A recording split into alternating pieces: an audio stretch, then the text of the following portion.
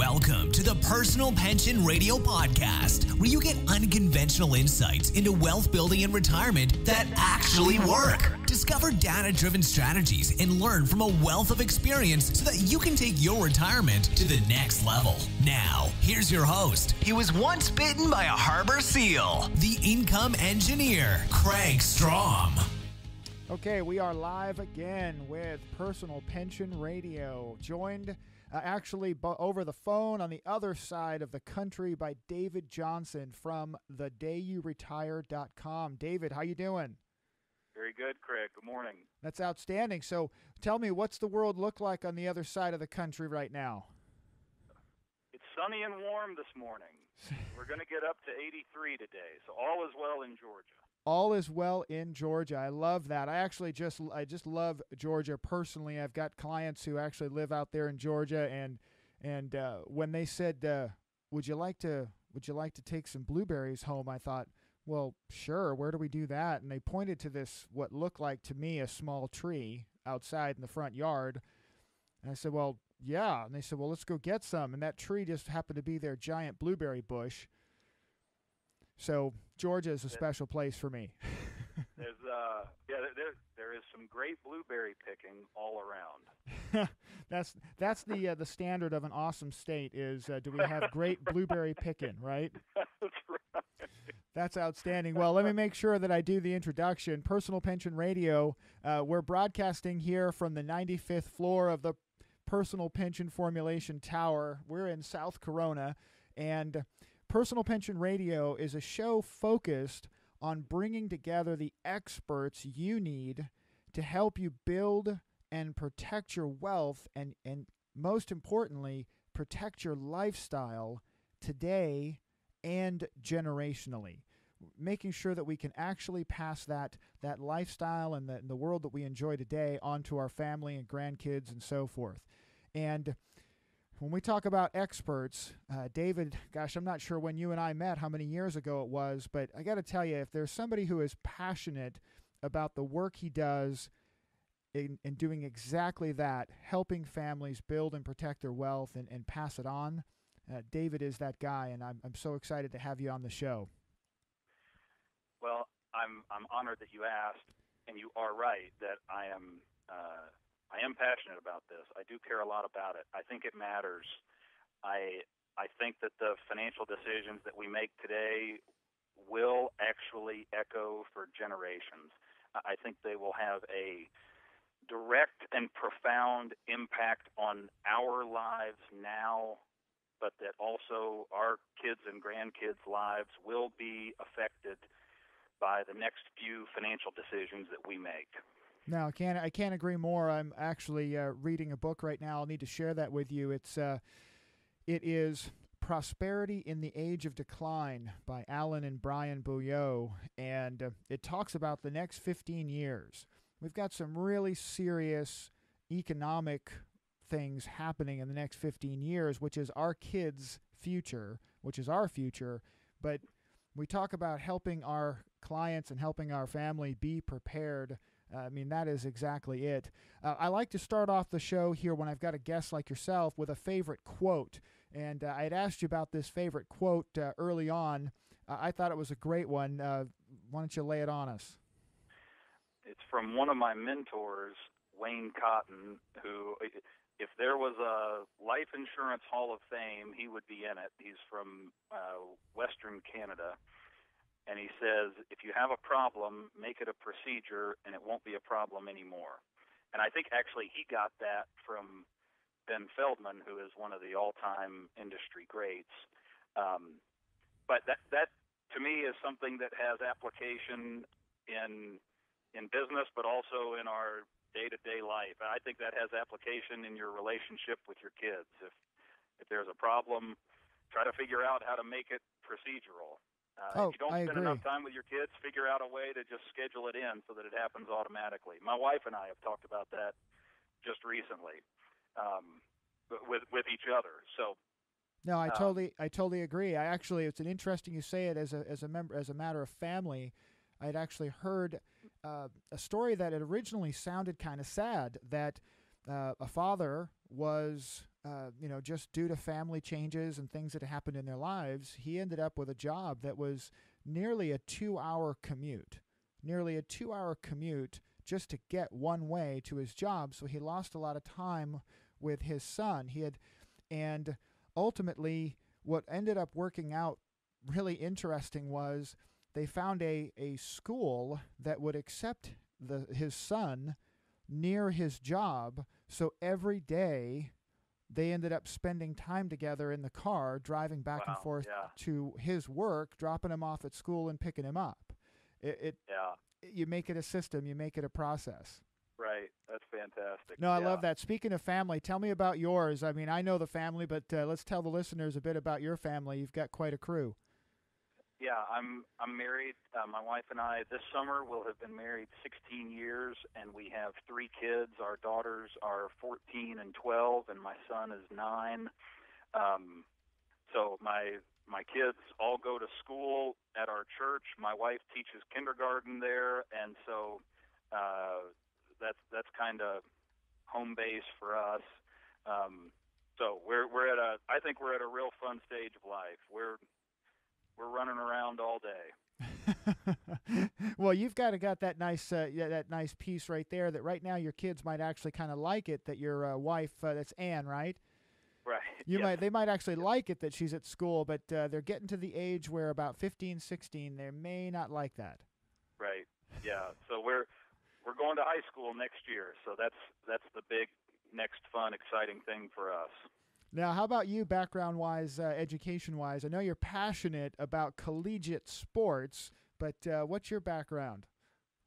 Yeah, I am a fan of the Georgia Bulldogs, and I am a fan of the Atlanta Falcons. And right now, what has been fun this year, the Atlanta Hawks are rocking and rolling. So me and the kids have really gotten into the Hawks. That's been fun.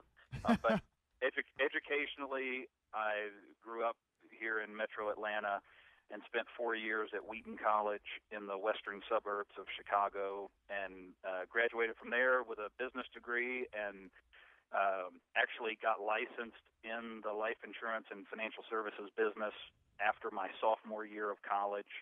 So I was telling somebody the other day, if I were to write a book on how to graduate from college without any friends, point 1 would be spend your last 2 years selling permanent life insurance door to door on campus.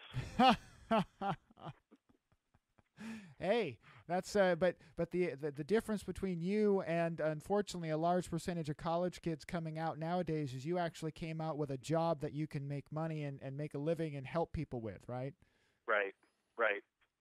A lot of people that get into the business are concerned about alienating their friends and such.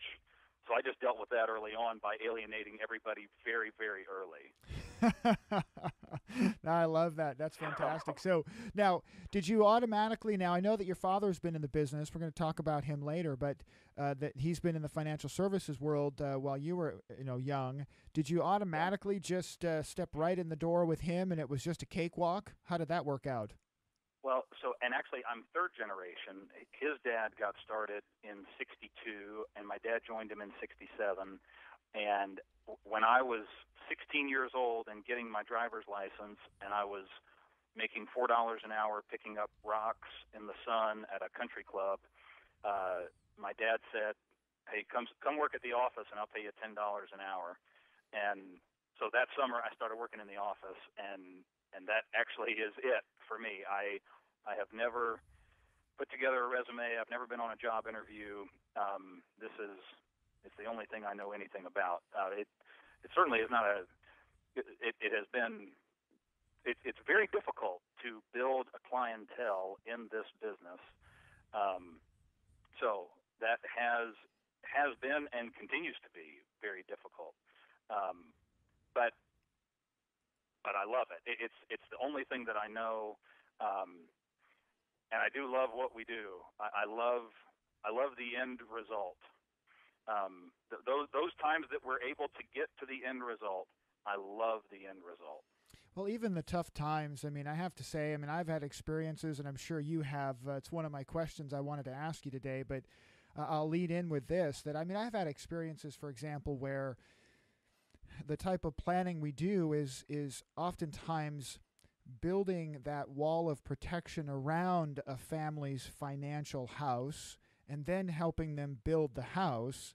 And in the meantime, the world throws us, an earthquake or a hurricane or something that rattles the house. And if we've built it right, we're actually able to be there to help that family get through a very difficult time.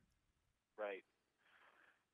Yeah, I mean, I have only been in the business 20 years, and most people who have been at it 20 years have actually not delivered too many death claims, but I have delivered a handful, and that kind of is the moment, right? That's the point of all of this, is when a person comes to you and says, "My goodness, what do I do now?" Right. And to be able to say, truly, it's going to be okay. At that moment, everybody that they know is bringing over potato salad and offering to mow the grass for the next month or so. Right. And we come in with a 7-figure tax-free check that actually solves the problems. Right.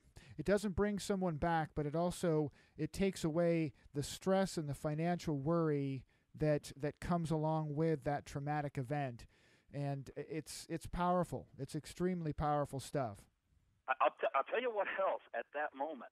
We are the only person involved at that moment who is not taking from the surviving spouse.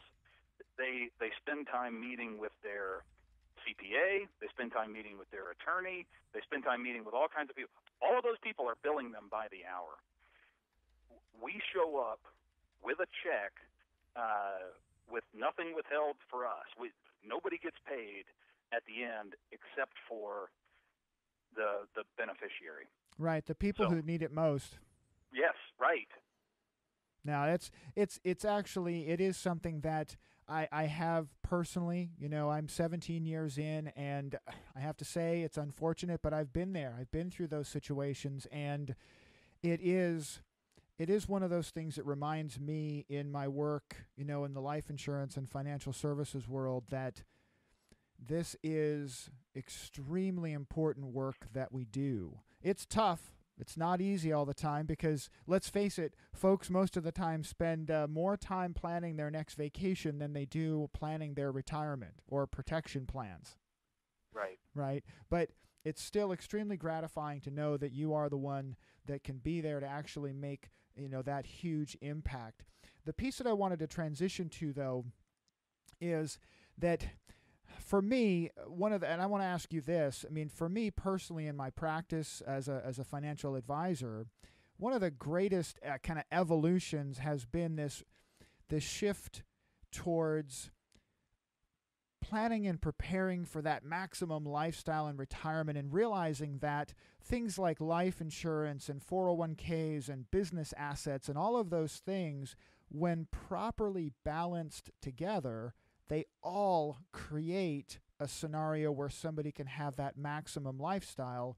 So the conversation for me has shifted to, you don't have to die to make this life insurance and this 401k and all of these things work out for your family. Tell me, in your situation, kind of how you feel about that as you've seen that transition in your own practice. Well, I named my website thedayouretire.com because that is the moment in life that I try to help my clients and friends focus on, and that's the moment where I want to have the most value for them. Prior generation, and I love that your podcast is Personal Pension Radio. This was not an issue in prior generations. There was no need to overly plan or worry about the day you retire, right? Because you had a pension, right? 65+%, 67% of Americans actually had a pension. So you show up and you retire, and there's no real big decision to make. The decision really is just at what income level do I want my pension? There were a couple of different options there. Today's retiree which, by the way, for the person who is retiring today, I think it's difficult for us to do a whole lot. My focus is on the person who is still 2 to 3 decades out from that, who is going to retire with a significant amount of assets, and that's it. They're going to have a large cash balance that they need to then figure out, what do I do with this? How do I turn this into income? Right. And if we can spend time today talking about the decisions and options that are going to be on the table on the day you retire, we can put plans in place now to prepare for that. No, I totally agree. I think that you touched on something that we've covered here on the show a number of times. That is that as you look at, I mean, we'll take the 401k statement. That's what most people see today as that primary retirement driver. We take that 401k statement, and we had read an article on the show a couple of episodes ago for $1 million in a 401k statement. And as you work towards retirement, that number is important to you. You keep looking at the statement, you see $1 million. But on the day you retire, do we really care if there's $1 million in there, or are we now more concerned about the paycheck that hits our bank account when our work check stops? Yes, as I say in every client meeting, we don't save $2 million in our 401k so that one day we can buy something that costs $2 million. Right. We do it so that $2 million can turn around and pay us income that will replace the income we had previously been earning while we were working. Another question that I ask in every client meeting, say, Mr. Client, which would you rather have at retirement? Would you rather have $3 million in your retirement account that generates $120,000 a year of income? Or would you rather have $2 million, a third less, that generates $160,000 a year of income, a third more? And everyone said, I would rather have the second one. I'd rather have $2 million that generates $160,000. And we'd rather have it for multiple reasons. One is that I think that takes a lot of the pressure off. I was just going to say that. Do you feel that it feels like it must take a huge amount of relief off your client when you say that, right? Because the idea of saving another $1 million is that's a daunting task. Especially when I'm speaking to the 50-year-old who says, I before we got on the call this morning, Craig, I had been on a call with a 52-year-old, hopefully soon-to-be client this morning. Today was our first conversation. He's 52 years old. He said, I feel like I'm a little bit behind for retirement. So, and I hear that over and over from the late 40s, early 50s demographic. I feel like I'm a little bit behind. All right, so wouldn't it be great news to know that you could generate a third more income from a third less assets while eliminating risk? No, absolutely. Yeah, see, that's exactly it, that you take the stress off of that. Yes. So we're taking stress off of the accumulation stage so that when you're 57 and you hear that the stock market went down a lot yesterday, it's not as big of a deal because you're not having to hit as big of a number.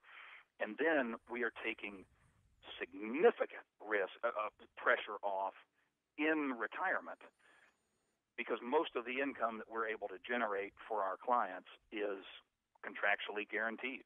Oh, that's a great observation. I had a similar conversation yesterday afternoon that, it's funny. It's not even a fair. I mean, if you were going to put odds on it, what are the chances that somebody says, I would rather have non-guaranteed income when I retire? It's not even close. Every time I ask, which do you prefer? Majority of your income to be guaranteed, or do you want to take a risk? Right. So that's great. When you think about this and think about your experience, with clients entering retirement, I mean, I'm sure you've had a variety of different experiences with 20 years now in the business. What's your experience been with clients entering retirement? I won't tell the whole long story of how this came to be, but 2 years ago, for a very concentrated period of time, for about 6 months, I was almost daily in front of people who were entering into retirement. So I got a just day after day very clear vision of how people make their financial decisions as they are crossing that threshold from working to having their assets pay them. And what was amazing to me was that as I went through different income options, in every situation, the first question that the client asked me was, what happens with this plan when I die? Oh, really? Yeah. Which I spend a lot of my time working with people in their 30s, and all I hear from them is, when I'm 70, I won't be concerned with that anymore because I'll have other assets. Interesting change of perspective, isn't it? So here I was at the other end of the spectrum talking to person after person after person. Okay, David, here I am. Here's my $500,000. I'm ready to retire. How do I turn this into income? I'd say, well, here's one option. We could do this. That would generate this much. First question, what happens when I die? Right. Well, what would happen when you die is, all right, so what's the next option? And ultimately, this is what really opened my eyes. Ultimately, in almost every circumstance, the retiree was willing to take a dramatic reduction in income of up to a third of the income that was available to them in order to leave something behind to somebody when they die. Right. I have to say I've seen that myself personally. There's one of the many things that we have here in the state of California as the number one position. I mean, we hold the number one highest taxes in the country. We have the highest number of IRS audits in the state of California. Yay. And one of the other things we have is the highest pensions for civil servants, public employees. Yeah. And I can't tell you how many times I have routinely worked on retirement planning with firemen, for example, who will take a reduced pension option to leave money behind guaranteed for their spouse. And when we run the numbers, I ran one recently, David, that over his retirement years, the amount of money that they will have given up to make sure that his wife never has a loss of income will be over $900,000. Yes, and that's a person who, during his working life, gave up on an annual basis maybe 1% of his income, maybe, to make sure that his family would be okay if he died. And then he crosses the threshold into retirement, and without even thinking twice, he starts giving up 25% of his income to do the exact same job.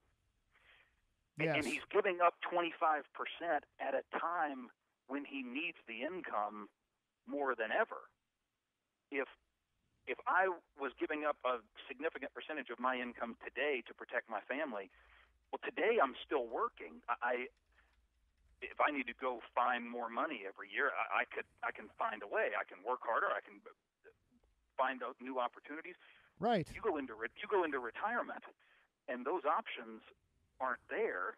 And so it's at the time that you need it the most that you start giving up massive amounts of your available income just to try to make sure that there's something left for somebody at your death.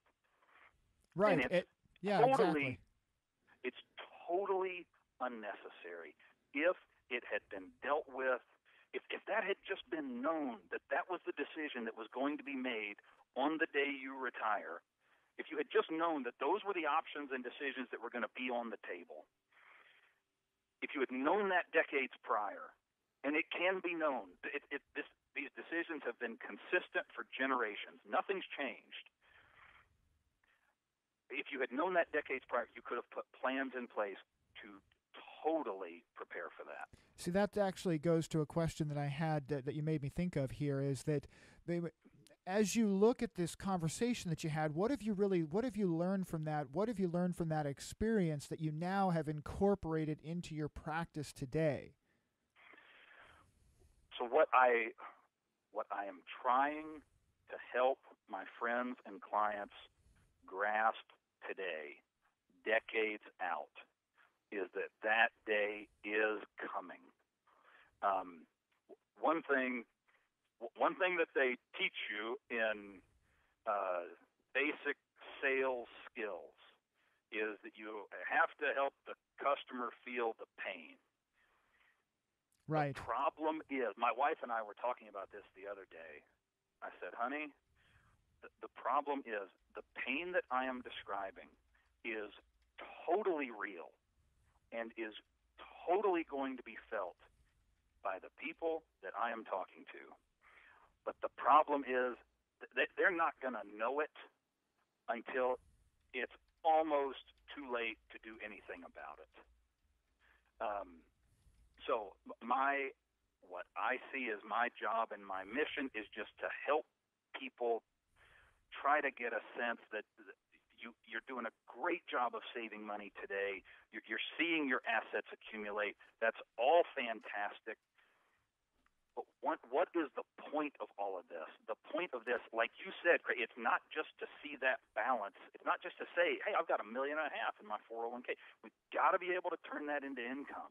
Right. If you don't have the option to be able to turn that into the ATM machine that you're retiring from, then you're in trouble. Then you're in trouble. It is, yes. And there are very, very easy, simple steps that can be put in place. It's not hard. It is, I think, almost it is too easy. But it is tremendously easy. It's a very simple plan that can be put in place decades out that will bring you to that place with having the world by the tail, with every option available to you. No, that's a great way to put it. And I don't mind giving it away. It's not that hard. What did I say that everybody, when they reach retirement, what's their first question about every retirement income decision? What happens when I die? Right. Well, what if that person could arrive at that moment and not worry about that? What if that question was removed? What if there was no concern about what happens when I die? Then the world is available to you. Well, yeah. The only way for that to be the case is to have life insurance on the day you retire, and to have life insurance that you know is going to go forever. Right, and the thing that it was a conversation that I had again just yesterday with some folks that they were looking at pension decisions, right? That you've got a pension out there, and the pension was going to be, I think it was $300 or $400 a month less, $300 to $400. I think it was about $400 a month less, in order for this gentleman to leave money behind for his wife if he were to die before her. So his pension decision said, here's X amount of dollars, and here's an amount that's $400 less. And that will guarantee that we'll leave money behind for his wife. What he didn't realize is that his pension was essentially a life insurance purchase decision. It's not even essentially. That's all it is. Period. It's just a life insurance decision. Policy. Right. He's buying a life insurance policy from a life insurance company. Basically. For $400 a month. Yes, and he's buying a life insurance policy with basically from his pension company that has no value to his heirs, that he has no control over, that's irrevocable. Irrevocable. You never get any of the money back. So and that has an unknown future benefit. The benefit starts at his death and stops at his wife's death. So we have no idea. Everybody plays out in their mind this horrific situation where he dies the next day and she lives 25 years. That's not how it plays out in most cases. Most of the time, they both live 15 to 20 years and die within a couple of years of each other. In which case, he gave up $400 every month forever in order for her to get some small amount that most likely at the end does not even add up to the total amount that he gave up. It's absolutely, it's a fantastic racket for the pension company, and just goes to the point that we're going to make that decision, right? And we even make it if we don't have a pension. If we don't have a pension, I've seen it with folks where they will tend to take a lower income from their assets, substantially lower income from their assets, to make sure that they don't worry about running out of money for somebody left behind, because they have no other plan. And where you can just so clearly see that is when you present to the retiree an option that would dramatically increase their income. In most cases, more than double it. And eliminate the risk. And guarantee it forever. And they say, what happens when I die? And you say, nobody gets anything when you die. And Kraig, I have almost been thrown out of people's homes where they say, how could you even present something like this to me? Well, because you need income. You tell me, Mr. Retiree, why did you save all this money? What does IRA stand for? I say this in every client meeting. IRA stands for Individual Retirement Account. That money was designed to pay income to the individual who saved it during their retirement. And most people, because they arrive at retirement, and this was their plan all along. This is what they told their financial advisor when they were 32. They said, I'm going to have a little bit of life insurance for a little while, but I'm going to build up my IRAs, and then I won't need life insurance anymore. So most people arrive at retirement and treat that account as if it was named Family Estate Planning and Wealth Transfer Account. That's right. That is not the name of the IRA. That is not what IRA stands for. That is a great observation. You go into that situation with the proper preparation, and it's a whole different scenario. So that leads to this question. I mean, how can our generations, as we're talking to the folks today, how can this generation and this next round, these folks that are coming up to the doorstep of retirement, how can they be better prepared?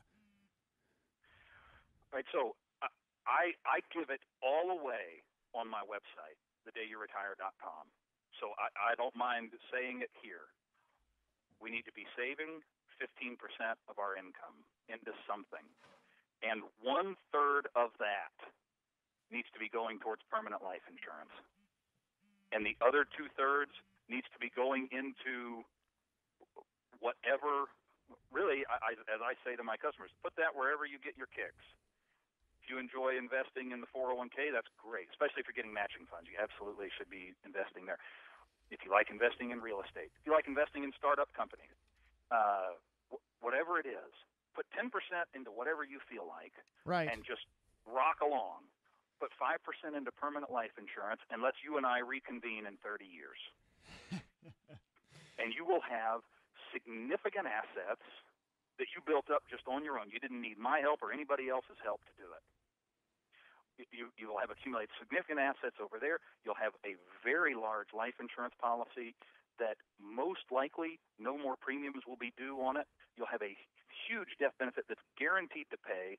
So now you arrive at the doorstep of retirement, and you don't, as you're going through your retirement income options, you don't ever have to say, what happens when I die? It's okay to disinherit everybody from your retirement assets.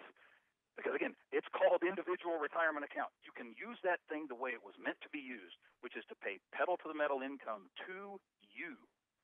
Because you know that if you die, if the worst happens and you die early, the life insurance is there. Most likely you're going to live a long time. You enjoy all of the income from your assets while knowing the whole time that your family's protected, and then an increasing tax-free amount gets paid out at death and replaces everything.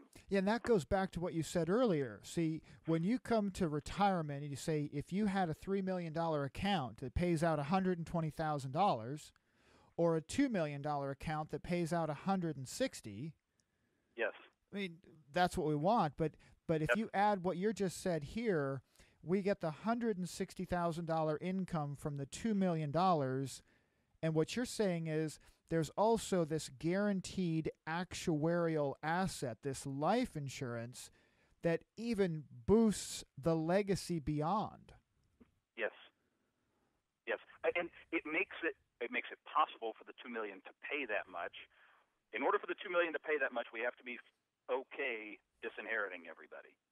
And the only way we're going to be okay disinheriting everybody is if we've got something else there to protect everybody, and that's the life insurance. That guaranteed legacy piece is really a permission slip to spend your retirement assets to the max, is what you're saying. To let them do what they were designed to do. The product is properly named. It is an individual retirement account.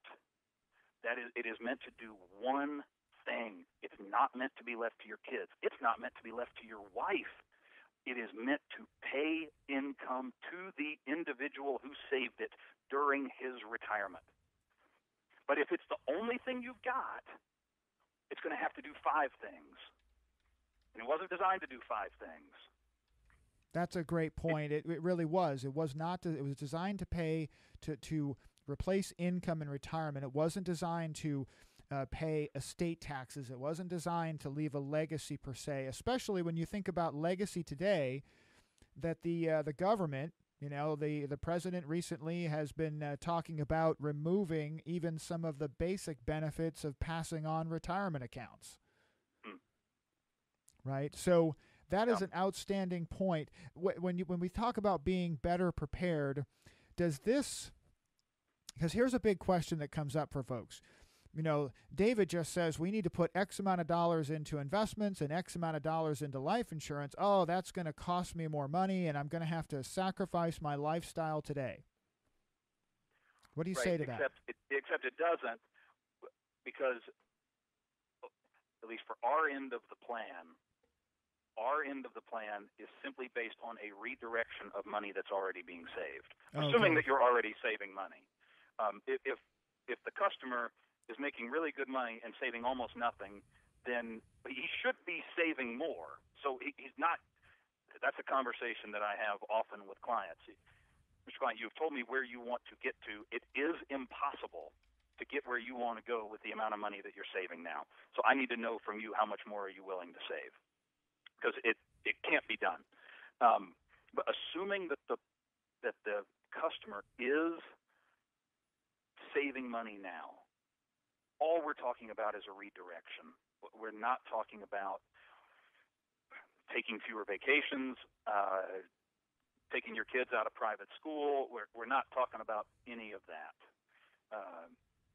But there is today money that you are saving. If you're saving money into your 401k, the only reason that you're doing that is to generate retirement income. Exactly. That money can't do anything else. So if we can incorporate a life insurance policy into the overall plan and generate more retirement income, then that's a better plan. Since the only point of the 401k was to generate retirement income, anything else that generates more is better. Right. If the life insurance plan allows you to, in total, draw more income in retirement, do we really care what it's called, or are we more concerned about what it does for us? Right. And by the way, it also does some other things. So it increases your income in retirement. So it does a better job of the only thing the 401k does, but then it does some other things as well. Right. So, now, that's powerful stuff. I mean, I think that I was also reminded as we were talking about this that you've actually had some recent, very personal experience seeing this plan in action, actually seeing exactly what you teach clients. Yes. And just for the record, I want to say it one more time for everybody listening. thedayouretire.com. Excellent website, some great information. You can actually kind of meet David in person there on his website. But tell me a little bit about your father's story, because it's It's basically a proof positive that this stuff works. Yes. So my dad retired formally from our business. It kind of happened over the last 2 years. It was a process, but over the last 2 years, he has retired. And he had, on the day he retired, he had some liquid savings, real estate, retirement accounts, and life insurance. And the big question was, okay, now I have these retirement accounts. I have IRAs. What do I now do with these? And what he decided, option number one, obviously, is to go with the default plan, which is to live off the interest, maintain the accounts, pull withdrawals out every year. Right. Every economist and planner would say that a retiree should not withdraw more than 4% of their assets in any 1 year. So he could draw 4% income off of those if he wanted to and just maintain the account. What he chose to do instead was, on the day he retired, he purchased with all of his retirement assets a financial instrument called a life income annuity, which the term annuity can be confusing because it can mean a lot of things, but an income annuity is one in which the retiree hands over to a life insurance company their retirement account. And my dad took all of his retirement accounts over the course of about 6 months and handed all of them to a life insurance company. And in return, he gets a paycheck every month. The income is guaranteed for life, so he has eliminated the biggest risk in retirement, which is longevity risk, the risk Right. of outliving your money. If he lives to 104, he'll get a check every month. And by the way, as I have shared his plan, and his plan is laid out in detail at my website, as I have shared his plan with people, I've had people say, well, I mean, this sounds like a plan, David, that would work well if you lived a long time. And my point is, if you're not going to live a long time in retirement, then we don't need to be spending so much time and effort planning for it.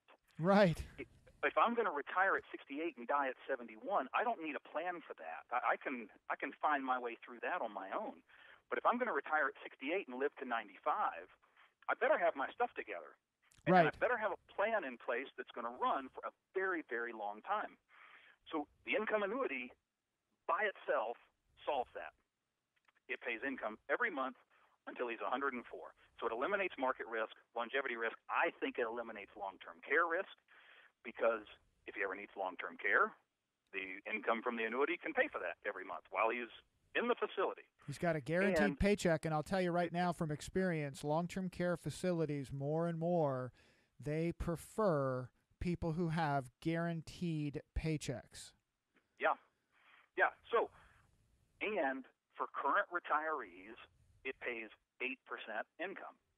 So he's doubling his income, eliminating all the risk, except for the. So why doesn't everybody buy one of those on the day that they retire? If I can generate $160,000 of income from $2 million instead of $120 from $3 million, why doesn't everybody do that on the day they retire?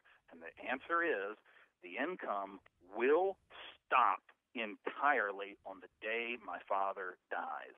Right. Gotcha. Meaning, my mother, who is 3 years younger than my dad and has not worked a day in 40 years, has been completely disinherited from my dad's retirement accounts. My 3 brothers and I have been completely shut out of dad's retirement accounts. So why did he feel comfortable doing that? He loves my mother.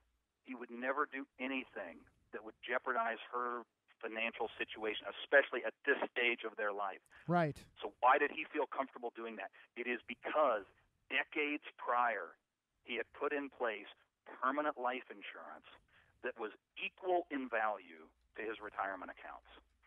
So if the worst happens and he dies this year, which is unlikely, he's in good health, feeling good, but if the worst happened, my mom would lose the income from the annuity, but she would gain the tax-free life insurance money. She could turn right around and do the exact same thing and create her own guaranteed lifetime income stream. Yeah, she So has no risk. She has zero risk. So we're fine if the worst happens. but probably the worst is not going to happen. Probably they're both going to live 15 to 20 years and die within a few years of each other, in which case both of them together enjoy all of the income from the annuity, and the life insurance amount is increasing. There's an increasing tax-free amount that's going to be paid out one day. Oh, that's powerful. That's absolutely powerful. What really got me revved up to put that website together, Craig, was a phone call that I had. I'm the oldest of four boys. A phone call that I had with my youngest brother last fall, because my dad had gone around and met with all four of us and just said, "Hey, I want you to know, here's my financial situation. I just want you to know what I've got. In case I die, I just want you to know what I have." And my youngest brother called me last fall. He said, "Man, I just met with Dad." He said, "Dad's in pretty good shape." I said, "Yeah, he is." And I said, Phil, if he lives another 10 years, it's going to be even better. And if he lives another 20 years, it's really going to be great. And it struck me, Craig. I think probably I'm the only 40-year-old in America talking about his parents in their early 70s, saying, yes, it's okay now, but if they can live another 10 or 20 years, it's really going to be amazing financially. Because the other way around is, I really hope that Mom and Dad are not living with us. Yeah, right, yes. So they get income. They receive income every month forever without doing anything. I shared this strategy with somebody recently, a friend of mine. He said, I think my retirement strategy is to focus on rental properties. I said, all right, that's fine, but that's like saying that my retirement strategy is I'm going to sell life insurance policies. Right. You still have to work. What I'm talking about is income that you get paid without changing out of your pajamas. That's a great one, right? You don't even have to take off your slippers. Yes. And no matter what you do, you could blow through it every month. And no matter what, you're just another couple of weeks away from the next big payment. Right. At any particular moment. Forever. Now, so that's powerful. So I have never been as intimately involved with anyone's financial plan as I am with my own father's. And I look at his plan and I say, where does this thing go wrong? Where do they get in trouble? Where does this run out? Where are the potential? Where do we get hurt here? And I don't see it. No, it sounds like you actually have you've taken and utilized the assets for what they're specifically designed to do. The retirement assets are providing the income. The life insurance assets are providing the security and covering the decision to go get the income. And question for you, as your dad has officially been retired now, just tell me, what have you seen in him and in your mom as far as kind of have you seen any changes in kind of the way that they look, sound, feel? What have they been up to? An interesting thing, obviously Dad was in this business, and an interesting thing about the life insurance business is that you can do it forever, and a lot of people just keep going forever. And in fact, my grandfather, he was in the office a couple of days a week until he was 87. Wow. And he died at 87. My dad, and so I figured that would be the same thing. It is amazing that you can physically see how the financial pressures of life have come off of his shoulders. And he's in here a couple of days a week, but he is the last one here and the first one to leave. And he has dialed way back. And he and Mom are taking trips, but they've been taking trips for a long time. What I have observed with him is that the financial pressures of life have just fallen off of his shoulders. Now, quick question for you, David. Glorious. Just because you're watching this so close, and I personally lost my dad when he was 58 years old, and he had only gotten a few years into retirement. So I really haven't had the observational, from that, to be able to really see it in that close up. The question for you is, as you watch your parents go into, the official really retirement stage, and we think back to all of these financial entertainers and financial advisors and various magazines, they all tell us for decades, it's going to cost less when you retire. Life will cost less. You can live on less. I mean, how is your mom and dad's situation with them being officially retired? Did all of their lifestyle expenses drop, miraculously by 20 or 30%? No, zero. What? All right. So first of all, just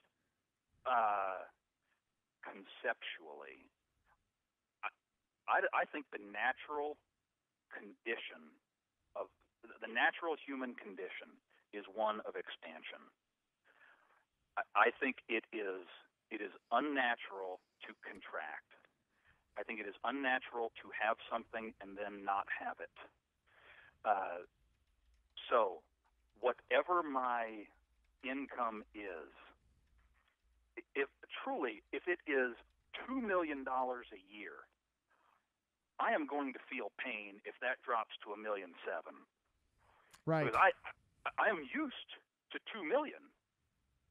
So no, their expenses have not gone down. They've just been transferred to other things. And their desire is to, Kraig, I hear people say that inheritance, legacy, those types of things, well, that's not important to me. I did it on my own. My kids can do it on their own. I gotta say, I totally disagree with that. It is a cold, mean, hard world out there. And you're the only person alive who is actually pulling for your kids. Right. Everybody else in the world is trying to tear your kids down. And you are your kids' best shot. And if your position is they're on their own, then good gracious, they truly are. They are on their own. Why would you want that? Well, I want my children to have every advantage that I can possibly provide for them. I want their life to be better than the next kid's. And why was it better? It's because David Johnson was their dad. Right. No, it's a great way to put it. And that is what my dad wants for us. So anyway, that's actually a fantastic way to, that leads into that idea of, as you look at that tips and, words of wisdom to leave with, it is so true that we really are, we're a family today, but we're a family long term, and everybody is scraping to be at the top of a particular pile, whatever it might be, whether it's sports or professional or just general. And we've got to be there to help each other. And as parents, we are our kids' best example. Yes, we're their best advantage. We're the best thing they've got going. Right. Now, I think that's an awesome way. I love the story about your dad, your mom and dad. I know your dad, fantastic couple, and I love that they're doing really well.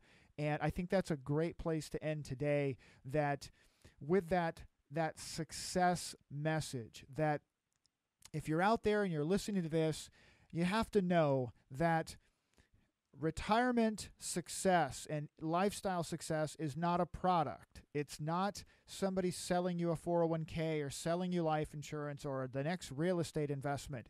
It's a system, a strategy that has to be put in place in a balanced approach. And if you have a moment when you're not driving or running or wherever you are listening to this podcast, David, how do people get in touch with you? Yeah, my website is thedayouretire.com. All of my contact information is there, but my email address is david@thedayouretire.com. And my cell phone number, 678-643-8528. Obviously, that info is on the website.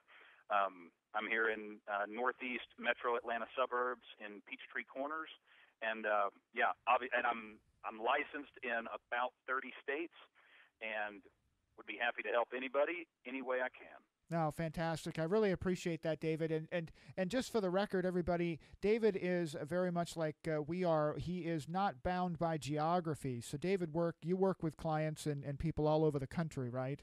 Yes, yeah. That's why I say I'm licensed in, I think, 30 states, and I could help anybody anyway.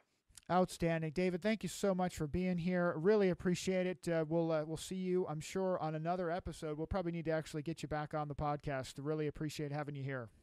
Real good. Thank you, Kraig. Thank you for listening to the Personal Pension Radio Podcast. If you missed anything during the show, that's okay. We took the notes for you. Check the show notes for links, offers, and a full transcript. And don't forget to head over to personalpensionradio.com and download your free retirement income report. While you're there, we'd appreciate some iTunes love. Please leave us a fantastic rating on iTunes by going to personalpensionradio.com/iTunes. Thanks again for listening.